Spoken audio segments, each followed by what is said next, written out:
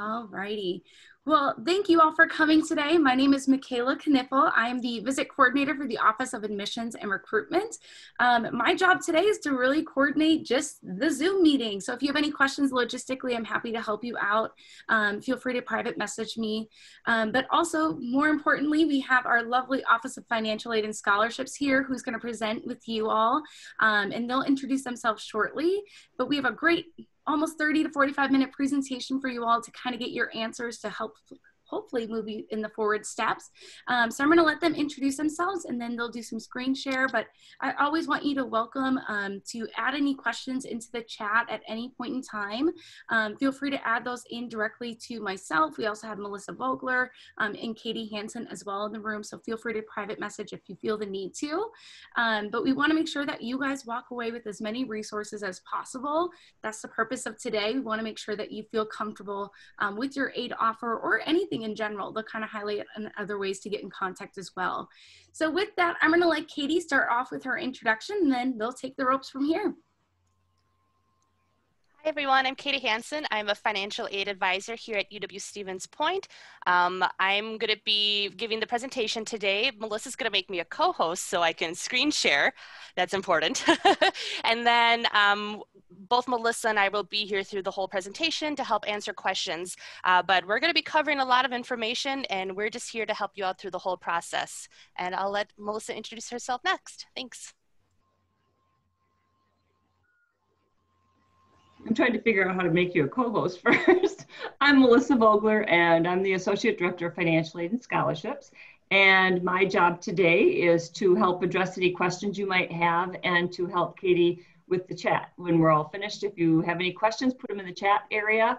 And at the end, we'll go through them all and we'll answer them for you.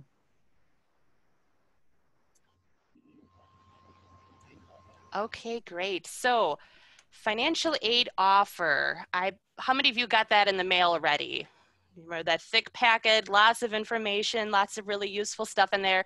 Might be a little intimidating, might not all make sense, and that's part of the reason why you came here today is to help us, or for us to help you figure out what all of that information means. So I think oh yeah, I have some people responding in the chat that, yep, you received that. We'll also go over today, if you didn't receive one yet, why you may not have received one, and then what you should do in order to help out with that. So, okay, I will share my screen and we'll get started on this presentation.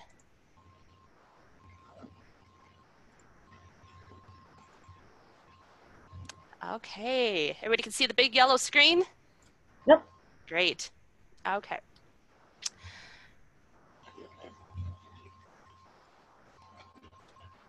So this is a part of the FATS webinar series.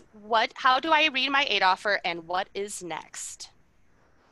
These are some expected questions that I think some of you have, some parents, some students are wondering these things, and we will answer these questions through this presentation. Is this my bill? I received my financial aid offer, now what? What if I haven't received a financial aid offer? What do I do if I receive a scholarship? Well, first celebrate and pat yourself on the back, but we'll get into more details than that.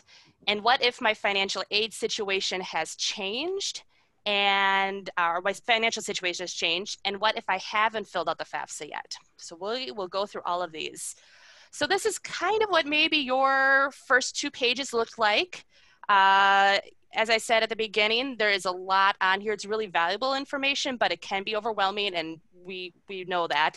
This letter is addressed to Stevie Pointer, our mascot at UW-Stevens Point, so that's fun. First question, is this my bill? The short answer is no, this is not your bill. So that's hopefully a relief to people who were maybe got a little sticker shock by that whole number.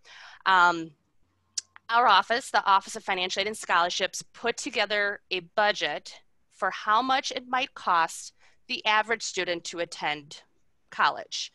You know, direct costs from the university and indirect personal expense type things. This budget, known as the cost of attendance, includes expenses charged by the university and other expenses most students have throughout the year. This document that we mailed lays out that budget, which is used to determine your award, and then shows what financial aid is offered to help cover those expenses. So what we have here then is some more details about that first letter. So this is a welcome letter from our director, Mandy Selinsky. It covers that your financial aid is based off of your quote unquote expected family contribution. And this is information that's calculated based on what was on your FAFSA. So the EFC is a number that we get from a formula using data from the FAFSA. It's the 2021 FAFSA because we're talking about school starting this fall, and it used 2019 income information to help determine that. It also shows the bullet points of what's included in the whole packet, as well as reminding you that that cost of attendance, that budget, is an estimated cost. The back side, again, there's a lot on here. The top is pretty easy. That's your name, would be your name on there. And then your campus ID. This is a good number to memorize. Some people call it a student ID, campus ID. This will be your number that you'll refer to throughout your college career here. I doubt yours is 1, 2, 3, 4, 5, 6, 7, 8, but lucky Stevie has that easy to remember number. And then this offer is broken down below into different things. So we have first what's being offered as grants and scholarships. So the grants and scholarships here do not need to be paid back. So anytime you can have a grant or a scholarship, we mark that as, yes, the student's going to accept this. So we have already accepted, as the financial aid office, we have already accepted all the grants and scholarships on your behalf. What's below that is loans that are offered. Since loans you do have to pay back, we do not accept that on your behalf. Those are for you to decide to talk with your family and decide if you want to take out a loan to fund your education. If you have financial need, you'll have a subsidized loan and an unsubsidized loan. If you only need some of that money, if you don't need all of the loans that are offered, take the subsidized first. Reason being, while you're enrolled, at least half-time going to school, you aren't accruing interest on that loan. The unsubsidized loan also has a very good rate, very good benefits to using that to fund your experience, but it does accrue interest while you are enrolled. So if you only need one of the two loans, take the subsidized first. And then below that, there is options for employment. So Stevie here has an offer of $2,000 for federal work study. As a note, there are jobs on campus that you need to have work study in order to have that specific job. Like if you wanted to be an office assistant in our office, we only have students who have been offered work study.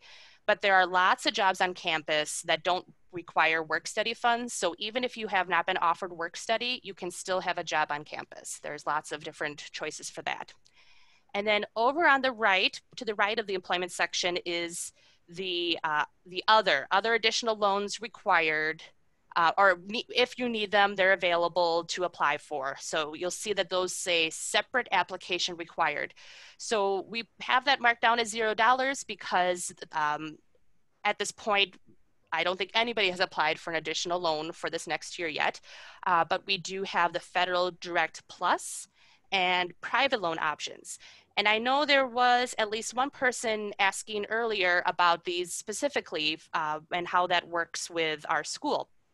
So we have a page on our website, and at the end of the presentation, I can help navigate to that specific part of our website to show you where to find information about all of our loans.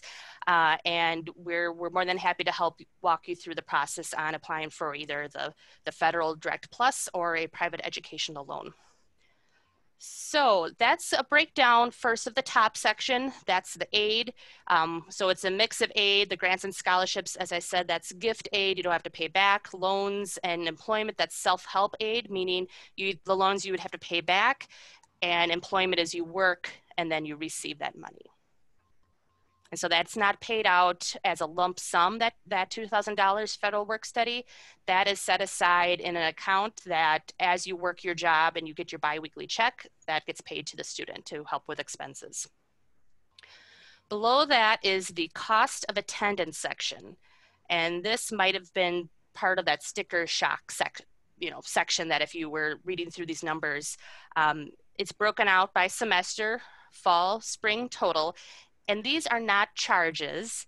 This is a budget we've created that should cover 99% of the students here. That tuition and fees, unless the student's taking classes that have a lot of extra fees, you know, sometimes, like when I went to college, I was in a couple art classes where we had course fees where the professor would buy a bunch of paint that we all got to use, and we all chipped in $20 as a course fee to help cover that cost, stuff like that. So it's possible that you might be up to that full $4,202 as tuition and fees for a semester, but it's more likely that your actual charges will be less than that. Same with the housing and meals. This housing is, and the way it's budgeted right now is for a student who is living on campus. So this will cover the housing on campus as well as meal plans. That number may vary then also if you have a more expensive, if like you're living in the apartments on campus, it's more expensive than the residence halls, or if you have a really expensive meal plan or a base meal plan, that number can vary then on your bill. But this budget should cover most students, as I said. And those are the direct costs then that would be charged to the student: tuition and fees, housing and meals. That will be on the bill that comes out in August. What we're showing here is that after the aid pays out, so just the gift aid, that's the first yellow line down, there's only $1,124 left to cover potentially out of pocket. But with the loan covers that for the direct costs. For the indirect costs, so we estimated indirect costs. This is, again, still part of our cost of attendance. We figure that all students may have to buy extra books. UW-Stevens Point has a very robust book rental program that's covered by the fees that in the tuition and fees section. So the text rentals for your general educations will be covered with the fees section of that.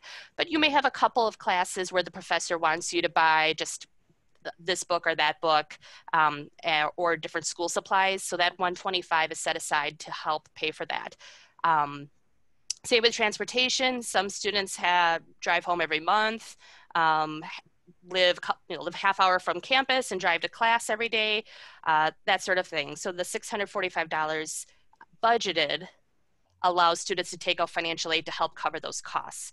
And same with personal expenses. We know that students may need to replace a winter jacket, might need to go out to the movies, well, once theaters are fully open again and all that. You know, these funds are set aside and set up so that a student can be successful. So that's why the numbers are the way they are. This is not what you're actually going to be charged, but this allows you to take financial aid out to cover this. You're not required to take out loans to cover personal expenses. You can definitely pay out of pocket and not take out a loan for that. In fact, I recommend not taking out a loan if you can pay out of pocket for personal expenses. But for students who maybe they're a student athlete and are taking 18 credits and something else is going on in their life and they can't have a job at the same time as everything else and they just want to use financial aid to pay for everything, that's fine. That's what we're here for, to help get the bills paid and help you be successful in school. So that's the direct costs, bills billed from the university, indirect costs, other expenses students have throughout the year. And then at the very bottom of the page, you'll see that the financial aid offer is based off these data points. So for example, this student is going to the Stevens Point campus, versus the Wausau or the Marshfield campuses. Residency, it says resident because they are a Wisconsin resident, so they're being charged the Wisconsin rate for tuition. Their EFC, their expected family contribution, is 0. So when Stevie Pointer's family filled out their FAFSA, when they sent the data through the federal formula, the EFC came back as 0. And then the housing for Stevie Pointer is on campus. So we budgeted enough money in the housing line to cover living on campus. A lot of good information on there. So I know many of you are in this position right now. I received my financial aid offer. Now what? Well, I know you've got a lot of things going on with probably finishing up your own, if you're a senior in high school, you have a lot of stuff going on there. A lot of other things on campus competing for your attention. That's all well and good. But for financial aid purposes, we highly recommend that you monitor your Access Point account and your UWSP email for updates and tasks that are that might be assigned as needed. So if you are somebody who chooses to take out a loan, you'll need to do these 3 things. There is an annual student loan acknowledgement, and so that means you'll do it this year and the next year and the next year, every year that you take out a loan. And Melissa, do you know if it's every year they take out a loan or every year that they still have a loan? Every year that they take out a loan, they have to acknowledge it, the loan indebtedness that they have in the future, as well as what those payments might be. Thank you. And then there's also entrance loan counseling at studentaid.gov and the direct loan master promissory note at studentaid.gov. You'll need that same FSA ID, your federal student aid ID that you created when you filled out the FAFSA. You'll need to log in using that. I think it's really important for the student to do this. It should be the student doing this. I know a lot of parents like to help out. The entrance counseling, it takes a little bit of time to do it. It's going to ask for an estimate of how much in loans you're going to take out, what the interest rate is going to be, have you guess what your job is going to be after college, how much you're going to make.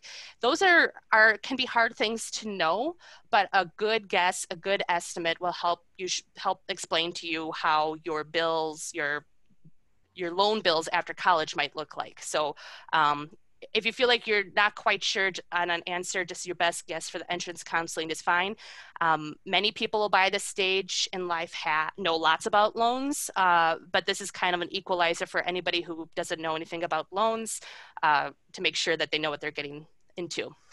And then the master promissory note is going to ask for some, in addition to a note promising to pay it back, it's going to ask for information about people who can get a hold of you in case, sometimes you get a job opportunity right out of college, move to California, forget to tell your loan servicer that you moved or something like that.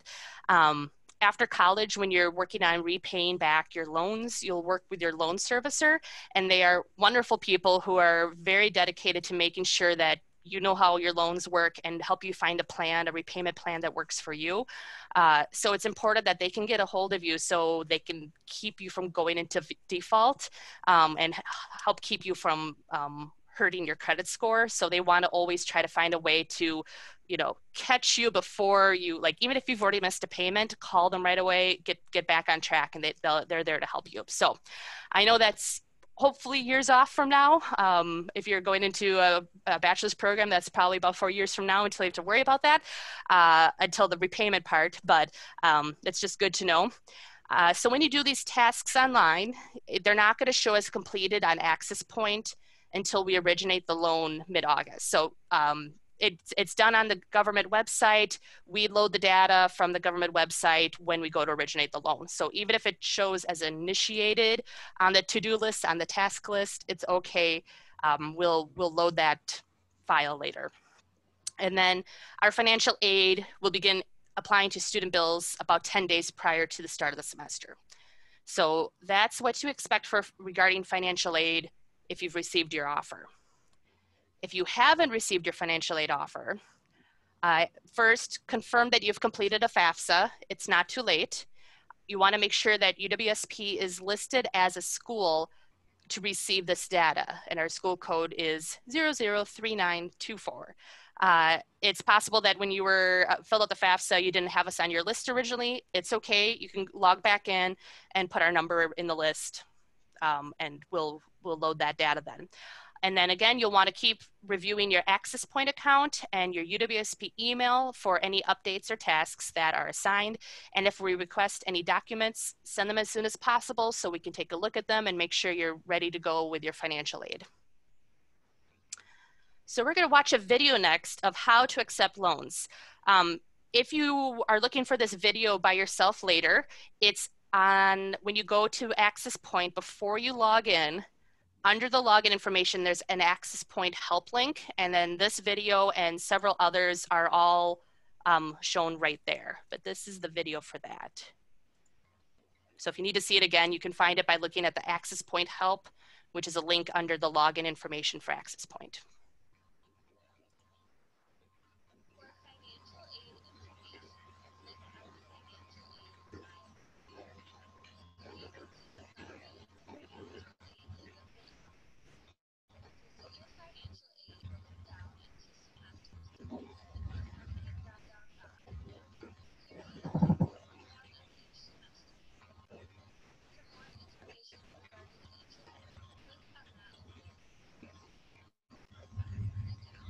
Katie, I don't know if we're able to hear or see the video if it is playing.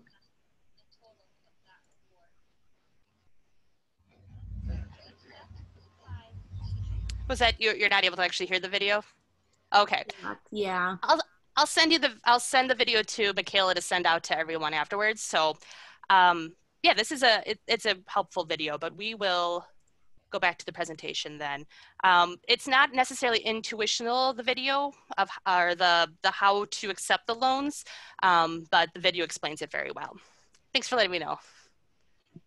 And just as a reminder that just when you accept the loan, you're not done yet, that you still have to do that loan acknowledgement, that entrance counseling, and the master promissory note. So accepting the loans is the first part of it, but to actually receive the loans, you need to do these other things.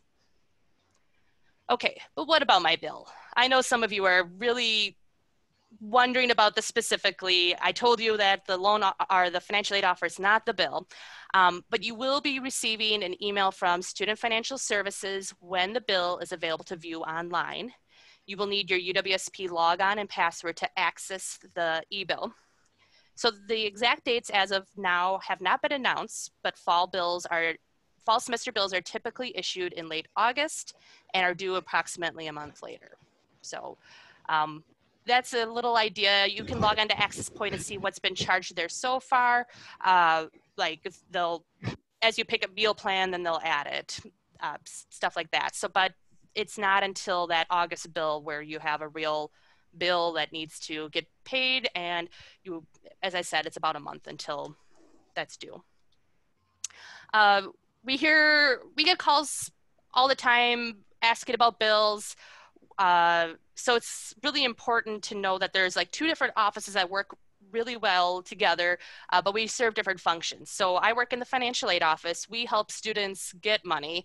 And then there's student billing that's in Student Financial Services, and they take students' money. So, we're not necessarily the good guys and they're the bad guys. We just serve different functions on campus.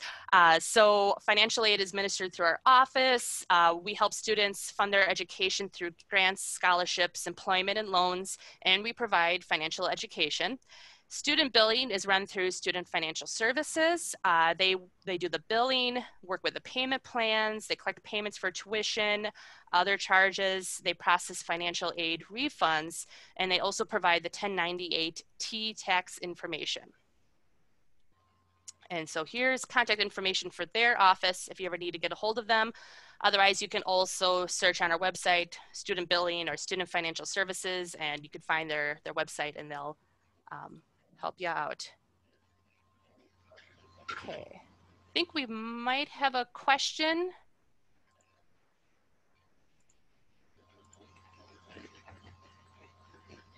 I do know we have some in the chat, which I know Melissa's, and I'm also taking some notes on what those are, so we'll make sure to touch those towards the end. But I think we have a raised hand by Jacob Cook. Feel free to unmic yourself if you'd like. If I raised my hand, it was by accident. Sorry. That's okay. Just wanted to check. And now, Melissa, this was included in the packet, right? That was mailed out?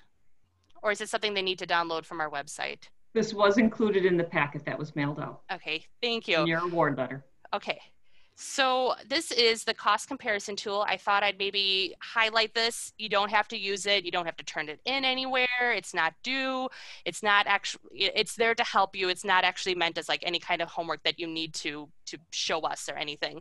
But we thought it might be helpful for you to look at how much it costs to go to school here. And if you're looking at a couple other colleges, you can compare the college expenses and maybe have more of an apples to apples comparison. So what you would do first is use the data from our financial aid offer to fill out that purple column, and then look for similar information from any other school that you're thinking about, or if you've applied to or you're thinking about attending. And then you can get a sort of feeling for what's after the financial aid is paid. What's your out-of-pocket cost? What's your net cost? What's the difference of what you're going to have to come up with, or how much are you going to have to take out as loans to cover that difference?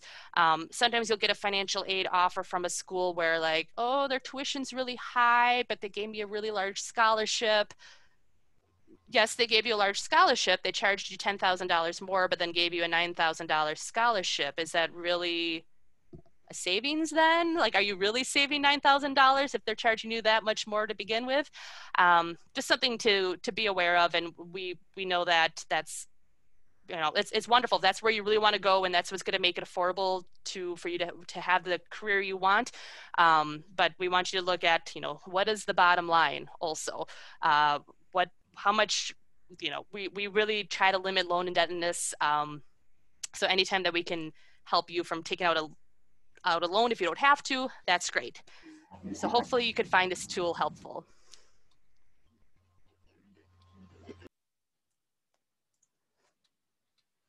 Okay, so you might remember from that one page that it said grants and scholarships. So that's what we know of so far for you as a student. A lot of communities and schools are still doing scholarships right now for their high school seniors. So you might get scholarships that aren't reflected yet on your financial aid offer. That's okay. So as I said before, first celebrate, pat yourself on the back, awesome. And then you'll also want to report to us promptly, like as soon as you're able to, without like, you know, the next minute, that you've received a scholarship, so that we're aware of that you'll having that $1,000, that $500, whatever coming in, so that we can adjust your financial aid offer to reflect that. And then we do have a form available. And that's the link to it there, or you can search scholarships, and it's on the scholarships main page, the same link to the scholarships, or yeah, that's the link to our scholarships page. So the scholarship outside resource reporting form, and then that'll come in. And just as a reminder, we do highly recommend that students apply for any and every scholarship for which they may be eligible. Even if you think you're not eligible for it, apply for it anyway. And those little small scholarships do add up. So apply, apply, apply. Some of you might also be in the situation right now, you don't have a financial aid offer because you haven't filled out the FAFSA yet. It's not too late, it's okay. The application does open every year on October 1st for the next academic year. You'll wanna make sure you have an FSA ID completed, and then you'll need to complete the FAFSA for the 2021-2022 school year. It's going to be asking for 2019 income information, and then you'll send to our school, school code 003924, and then monitor Access Point and UWSP email for any updates or tasks. So as you probably heard a couple times, we're using information from 2019, income information from 2019. A lot of families' financial situations have changed since then for a number of reasons. People retire, people quit jobs, COVID-19 happens.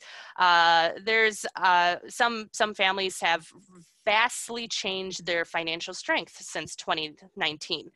So UW-Stevens Point is one of the schools that does allow financial aid appeals, where we use updated information to rerun your financial aid. And if that new information helps you have a better financial aid offer, then we change your financial aid to have either better loans or grants. The form opens every year mid-May. So right now, the one on our website is for this current academic year for 2020, 2021.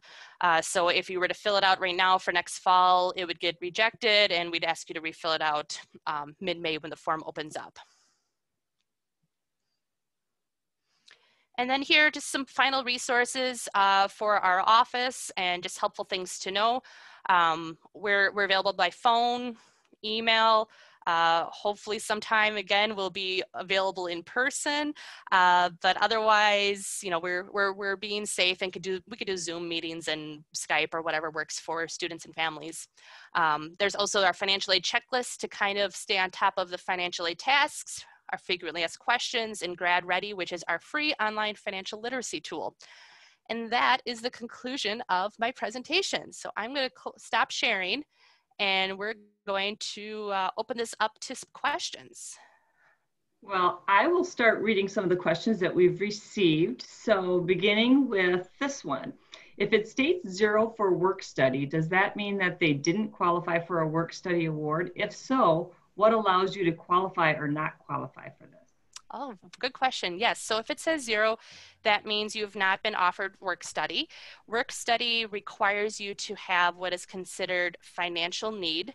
And that is if you're after other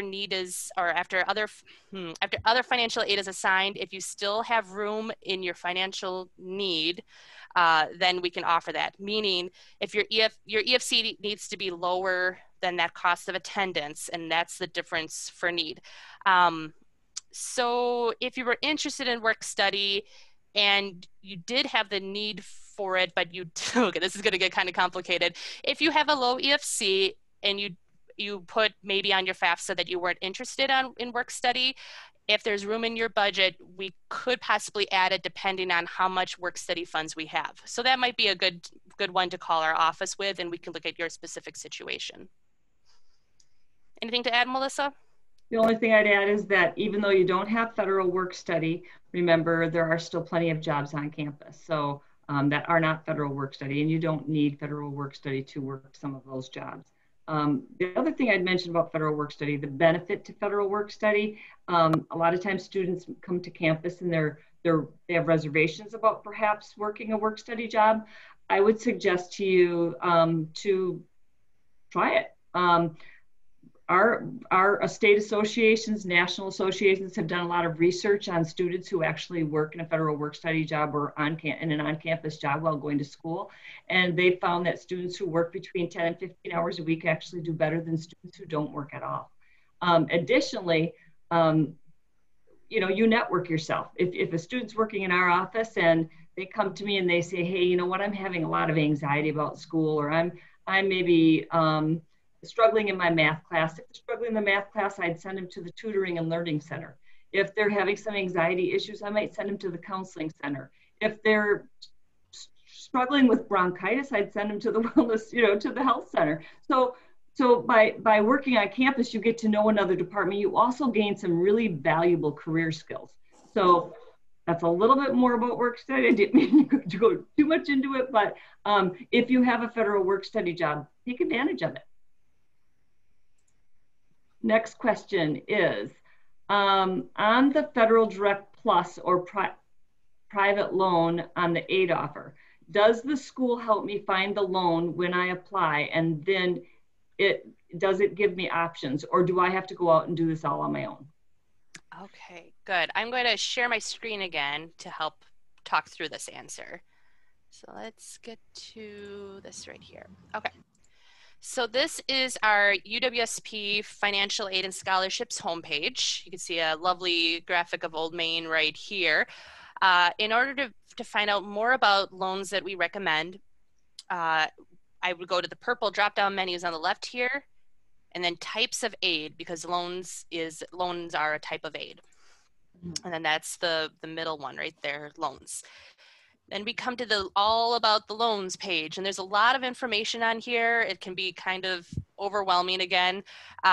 So we have information about the private educational loan, the federal educational loans. So that's the subsidized and the unsubsidized, what they are, what the interest rates are, loan limits. We keep scrolling down, scrolling down, scrolling down. We have information here about the Federal Parent Plus Direct Loan. And so that is applied for by the parent at studentaid.gov. And then there's information about the credit is approved or denied instantly. And then the results from that are transmitted to our office for us to process. So that's for the Parent Plus loan. The interest rate is pretty good at the 5.3%. Be aware that there's an origination fee of 4.236%. So that amount is taken off every time that loan is originated. So that's a bit of money that's taken off the top right away. So this is a loan option. It would be in the parent's name and the parent's responsibility to pay it back. Lots of families work it out that, you know, it's under mom's name, but little Frankie makes the payments on it. So whatever your family works out for that. But ultimately, if you default or something, it's the parent who gets dinged. Below that, we have information about the private educational loans. First, we recommend that you have a FAFSA on file, which most of you do. And then I would work my way through Fast Choice, which is our online comparison tool. Every lender that is within here, so I'm just gonna click through. So most of you will be an undergraduate student. You'll want to complete this Borrowing Essentials. I'm gonna say we already completed it for time's sake. Continue, okay, next. Read all the fine print though, don't do what I'm doing.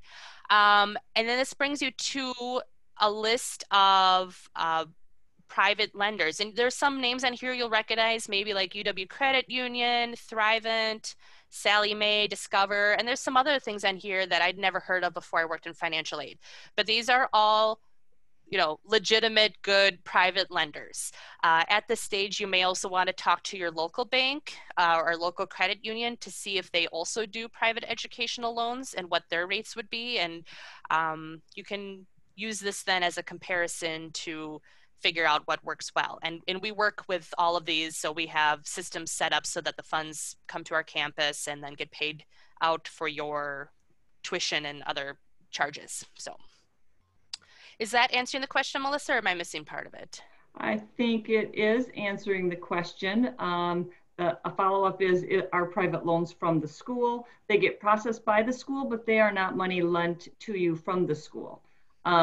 The other thing that I would mention about private loans on that tool she just showed you, you can pick your favorite three and compare them, and then you can stack them right next to each other and see which one is most beneficial to you. I don't know if you mentioned that. I might have missed it. Sorry. Yeah, I don't think I did, but it's nice that you can compare those then. Yeah, it really is. Okay, another question. What is the cutoff to accept financial aid, and what's the deadline for accepting or declining student loans? Oh, good questions. So I would say if you want your financial aid to pay out in time to pay your bill, you'll want to have it accepted before the bill is due, basically. For loans, you have options to accept a loan, decline a loan, or reduce and accept a loan. So if you don't want the full amount offered, you can also reduce. I usually advise students that if they don't think they need the money, but they might later on, I would just have it sitting out there as offered. And then if something comes up through the school year where car breaks down, you need to buy supplies for a class, you can then accept the loan at that time and then have that money originate and then come to you to help pay for those expenses. If for some reason you decline your loans and you decide later that you actually do need that money back, you can call our office and we can put it back out there on your financial aid offer for you to accept at that time. Same thing is if you accept just part of your loan and you decide later you want the full amount, we can go back and add on the difference as an offer. So the difference between what you've accepted and what you originally offered, and put that out there for you to accept at that point. What else would you say about that, Melissa? I would say that the deadline for accepting or declining your loans would probably be 2 weeks prior to the end of your enrollment period. So if you're enrolled for fall and spring, we can process an academic year loan up until 2 weeks prior to the end of your enrollment. for that year. So probably May 1st-ish would be, you know, of 2022 for the 21-22 academic year. Mm-hmm. Then the other thing that I would mention is that with student loans, they take, like Katie mentioned in the presentation, that there's 3 things you need to do to get those loans. So if you're waiting and it gets to be about a week before bills are due, don't wait till just before bills are due, because there's 3 other things you're going to need to do this first year as a first-time borrower. You're going to have to do that master promissory note. You're going to have to do the entrance counseling, and you're going to have to do that loan acknowledgement process. So in order to make sure that's all done and in our system and your loans are originated and dispersed, I'm going to say at least allow 2 weeks before the due date of that loan, and then really get through those other processes quick so that everything is in place, so that the money's on your account by the due date. Because they will bill you an administrative fee and finance charges if your bill is not paid by the due date.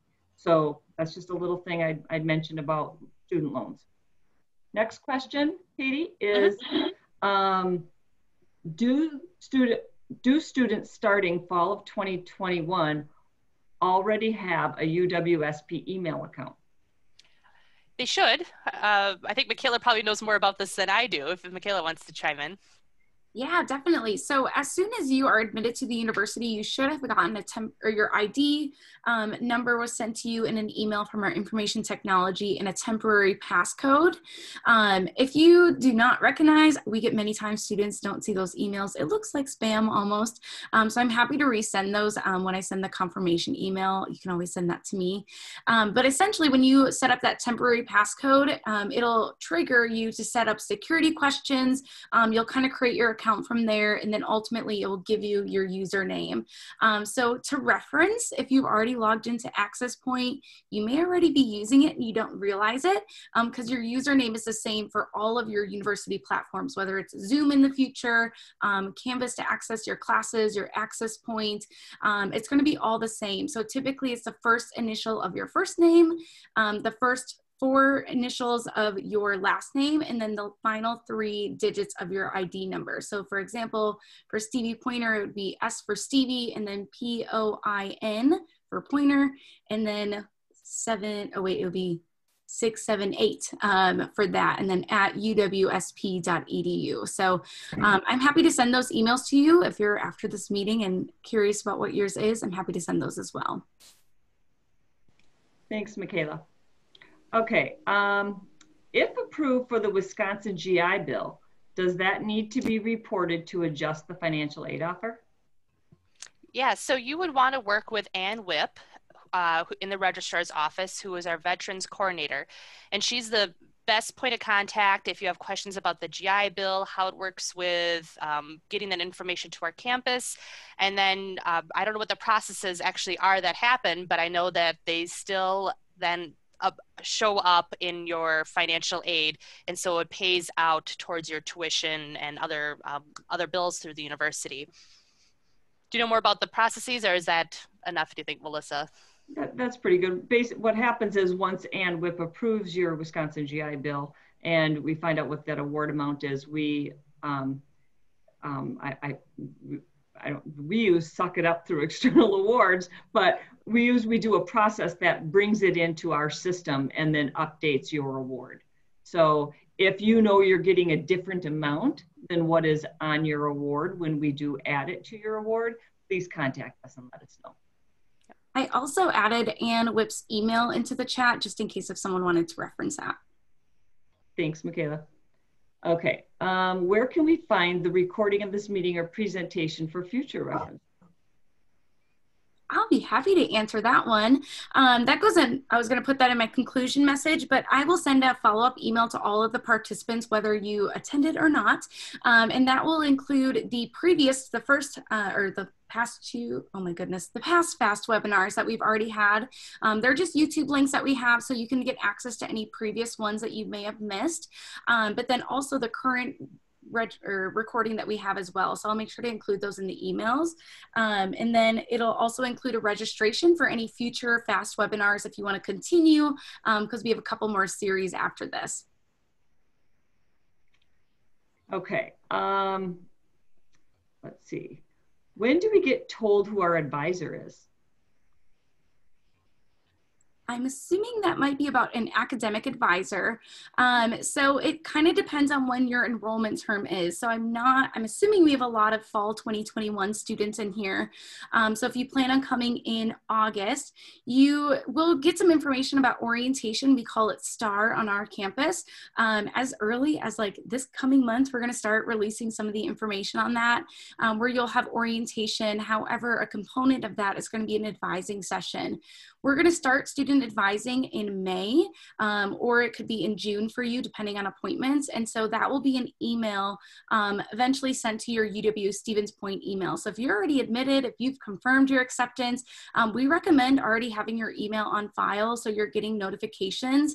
But those advising appointments are going to start about May time. You may get some emails early April to start planning that deadline. And if you attend Admitted Student Day, you'll get early access to signing up for advising sessions. So that's another bonus plus there. Okay, thank you. Let's see, can you explain more about the EFC and what that number means? Yeah, absolutely. So EFC stands for Expected Family Contribution. And this is a number that is calculated by taking the information from the FAFSA. It's ran through the federal formula to figure out basically how much financial strength does each family have. I have seen EFCs as low as 0, all the way up to 999,999, which usually that means there's some sort of error that happened there, and we take a look at those. So the expected family contribution really is what drives the kind of financial aid each student is eligible for. So if that number is less than our cost of attendance, so I'm going to refer back to that sheet, and let me share the screen real quick. So back to this page. So the total cost of attendance for the student, this is going to go. Okay. Total combined estimated and direct costs. So this 19,000, sorry, I clicked on it. $19,386. So that's in the right column, all the way down under total, the combined estimated direct and indirect costs. So that's the cost of attendance. So it's that budget that we've came up with of what it might cost an average student to attend college campus, expenses on campus and off campus, that much. So if your expected family contribution is less than $19,386, that means you do have some sort of financial need. And then we can offer need-based aid for up to that amount. So let's say your EFC, your expected family contribution, was $17,386. So you had $2,000 worth of need, because the calculated difference between how much it costs to go to school and how much your expected family contribution is. Then we can offer you $2,000 of need-based aid. At this point, it would be $2,000 as a subsidized loan, and then the rest of the loan would be unsubsidized, because that would fill up your calculated need. Students with a 0 EFC, like Stevie here, is eligible for some grants, like the Wisconsin grant, the Pointer Partnership, the federal Pell Grant, the SEOG grant. But if he had EFC, let's say of like 1,000, a little bit more, he would be still eligible for some of these, but they would be prorated down. So he would have smaller Wisconsin grant, smaller Pell Grant, still have probably the Pointer Partnership and SGOG, depending on those cutoffs that year. So that's how that kind of works. It's a kind of a sliding scale, so that the grants go mostly to students who have the most financial need, and then students who have less financial need, we still have aid available, but it's more of the self-help kind of need. What else would you add to that, Melissa? Only that the EFC is not an amount that you have to pay. It's really just an amount that we use to determine what your need is, and that if most of the time, if you can't come up with that amount, or if that amount, isn't available to you, there are other loans that you can borrow to cover it, such as the PLUS loan. But as always, I'm always going to be about keeping your indebtedness at a minimum. So plan ahead as much as you can. Let's see, the next question is, where else do you recommend looking for scholarships? Good question. I've been touching up our Scholarships 101 presentation that we gave last month. So one thing I would say is look at the FAST webinar from last month about Scholarships 101.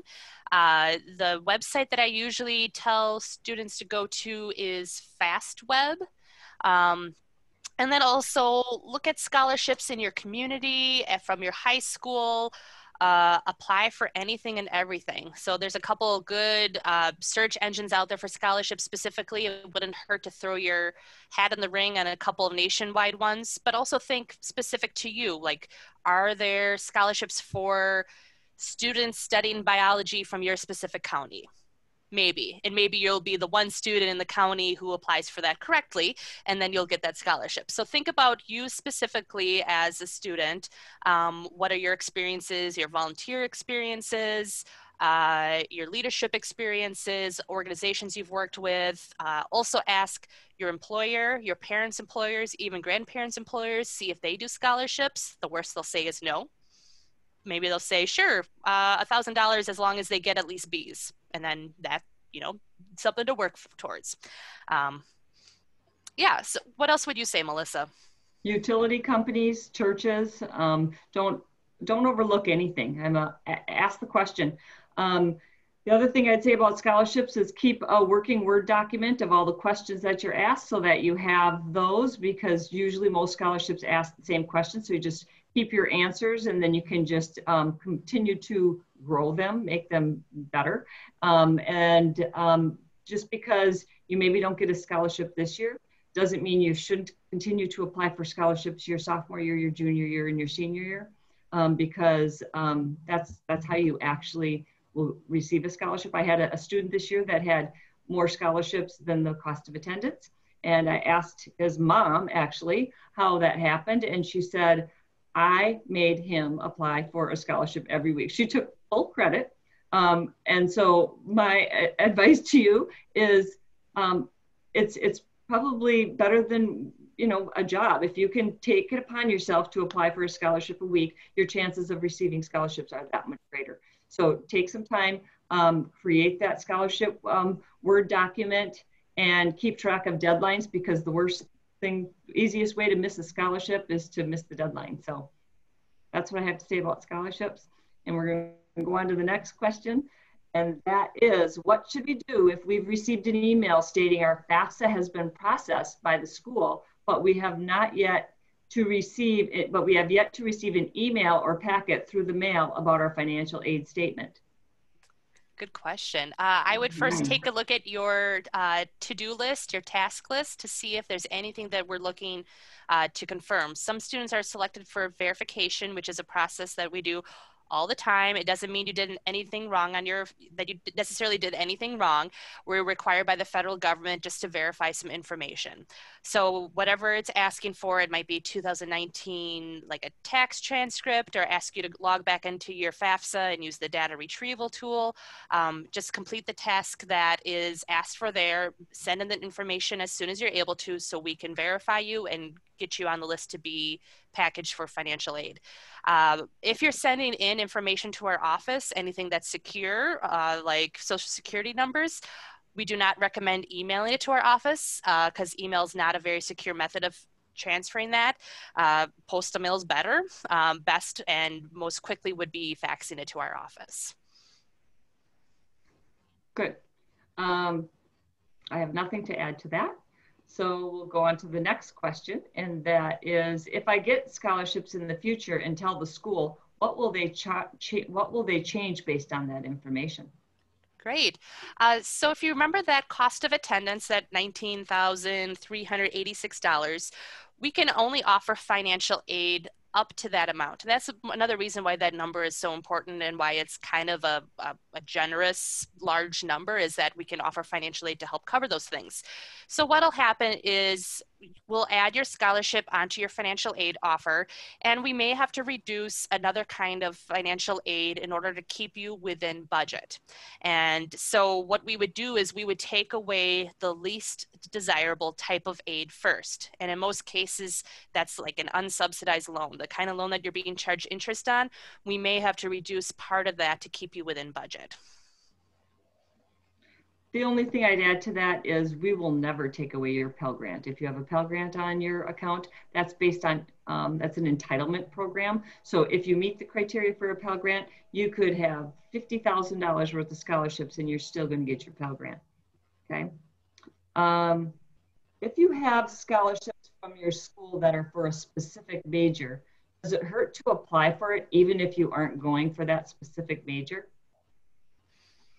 I guess it probably depends on how many other students are applying for that specific scholarship. If your major is similar, and maybe because the school you're going to doesn't have that exact major, but you're going into that field, I say go for it. You know, you might be the only person who applies for it, or you might be the best candidate that is close to fulfilling all the requirements. Thank you. Does accepting work study limit you to only working one work study job and no other paid work? You can work more than one job on campus, but there is a limit to how many hours students are allowed to work while classes in schedule. I believe that's 25 hours. Is that right, Michaela? Yep. So because school is that important, we have a 25-hour limit while school is in session for students to be working. During spring break, winter break, times like that, you can work more hours. But there is a finite amount of work study funds available per student.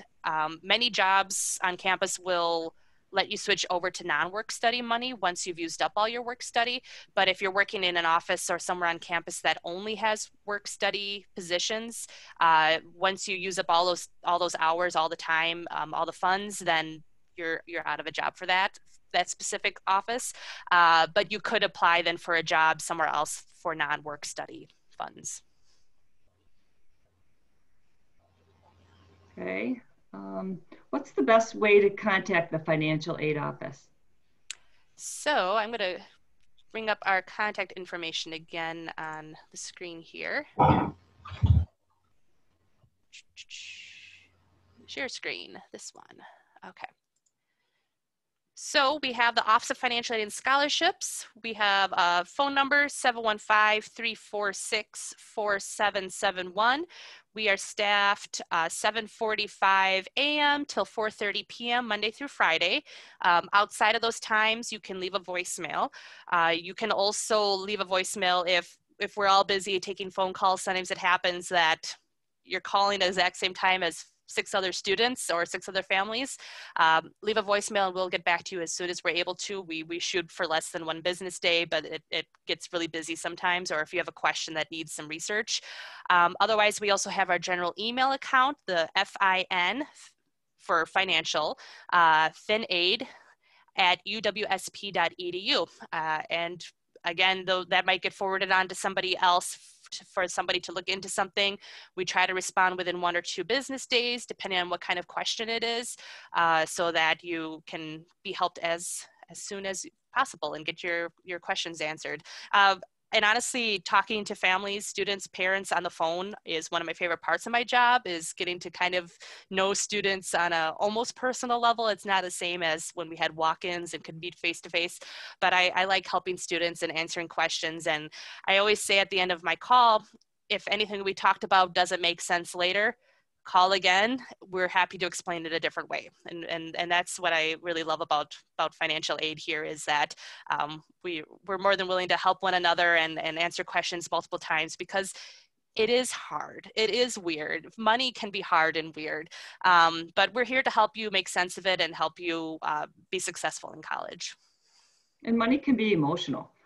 So a lot of times if you need to reach out to us and you want to talk to us even in person during this time, we could do it via Zoom.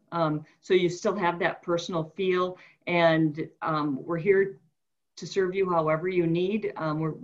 our goal is to make your dreams become a reality. So don't be afraid to reach out to us. You may not be assigned an advisor like you are in the academic side, but you have a whole team of advisors, and you can touch any of us, tap any of our shoulders, and we're here to serve you. I have another question though. Are they accepting applications for jobs for the fall now? I don't know. That's a good question. Michaela, do you have an answer to that? I do. So we have an online job database called Quest. It's Quest. So once you enroll in courses and you're a student here, you actually get access to view all of the on-campus jobs. Local businesses will add them on there. And it's a job searching database that you can utilize. You can search it by work study. There's different items to that as well. So you can see if there's some posted. I know like our office will typically maybe post them. But currently right now we're probably focusing on that spring semester since we're still in an academic term. But I know we plan on posting as soon as February, and that's coming up quick. So those are some elements to be considering as well. It just depends on the nature of the office. If you're interested in a job, I always recommend students to just ask. I was actually appointed a job when I came to Stevens Point. I didn't actually officially apply to it. It was from the communication that I had, networks that I built up, and people just talking about employment as well. So feel free to ask a certain office. I know residential living does like front desk people, financial aid office does things. So a lot of people are having those employments, or they'll save your name and add you in an email when they do send that job posting in the future is a way that I recommend as well. Right, and early bird gets the worm. So if you want a job, don't be afraid to reach out. If you have a certain career goal and you know that there's a job on campus that's going to help you develop the career skills that you need, don't be afraid to reach out to that department right now and say, hey, I'm going to be a freshman in the fall and I'm seriously looking forward to working with you and find out what they need, if they need a resume or whatever it is, an application that they have in their department to complete. Ask the questions. If you're not the early bird, that you're not going to get that worm, so go after it. That's all that we have for questions. If I haven't addressed someone's questions, please tell me. I'll say I didn't see any other in the chat. I was making notes and crossing off which ones we've answered. So I think we're good.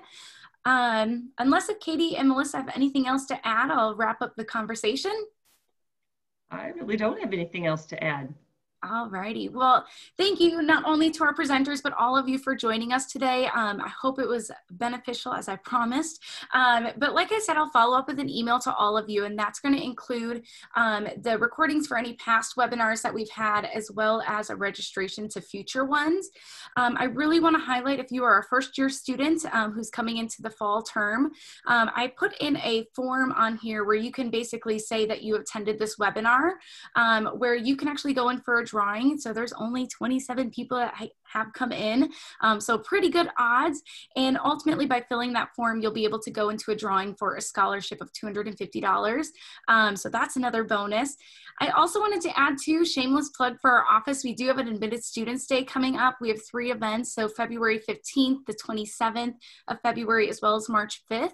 And so those are both in-person and virtual options. So if you're an admitted student, those are great opportunities to connect with our office, with our university. There will be faculty and staff. They'll be doing sample classes, student testimonials to talk about the student experience, and all of those great things. By attending as well, we're going to be doing a drawing for scholarships for each date for additional $250. So from that, you can get $500. So if you need help with that, I'll also send in how to sign up for those events as well in that registration or in that email. But otherwise, I just wanted to say thank you once again and look forward to that follow-up email, and we hope to see you again in the future webinars. So I think we'll stick around if anything else happens, but I know their office has great contacts. I call them all the time. They answer that phone. So I really appreciate the work that they do. So otherwise, enjoy the rest of your Thursday night. Hopefully have dinner or go enjoy some Netflix. Thank you, everyone.